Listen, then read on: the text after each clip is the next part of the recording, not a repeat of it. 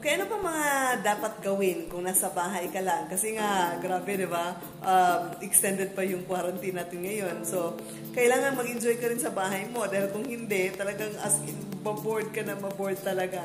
So, ito po yung mga tips na to para pwede mong gawin sa bahay. Para right after sa quarantine nito, meron naman kayong resulta, mayroong nagawa, di ba? Okay, so panoorin nyo lang po ito hanggang katapusan para mayroon kayong ideas kung ano yung mga dapat gawin sa bahay.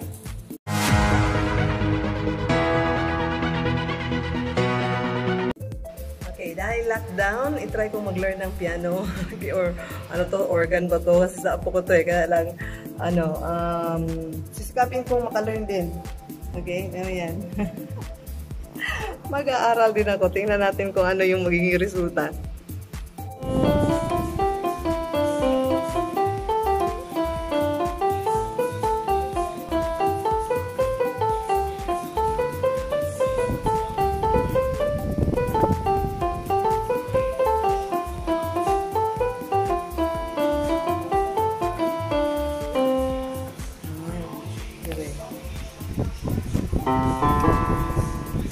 Mahirap ang kaliway.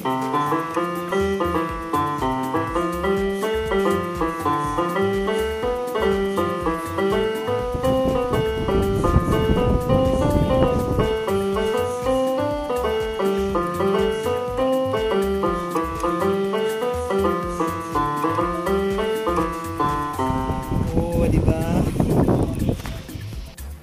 So, second day ko pala ngayon, okay? Pero tingnan mo to yung kumudan ko na ngayon.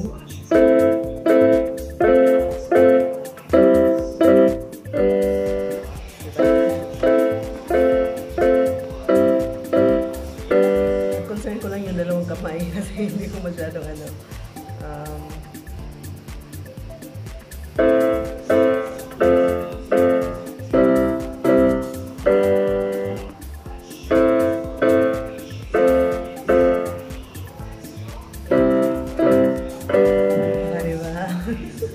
Okay, ito yung kamay ko. Ipakita ko sa iyo.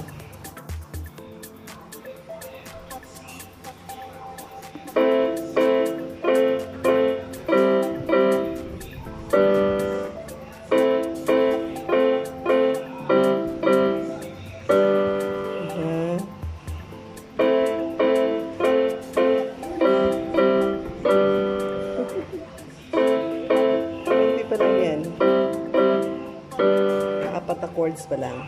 May alam din ako na konting chords dito. Minor. Yan.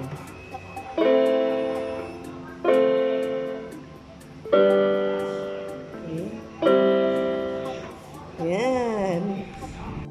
Sisilapin ko na naman na matapos ito. Yung before. Preparing my aguan gani.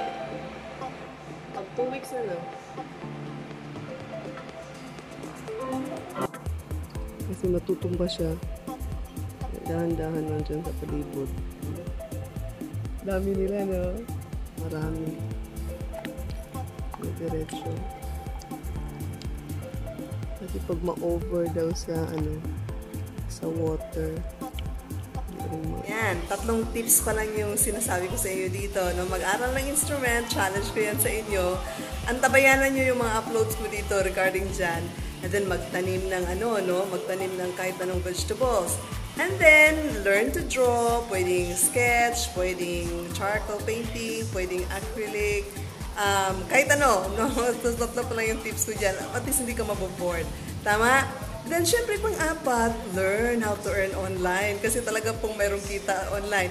Pwede ko po kayong tulungan how to earn online. Comment kayo dyan sa baba para matulungan kita.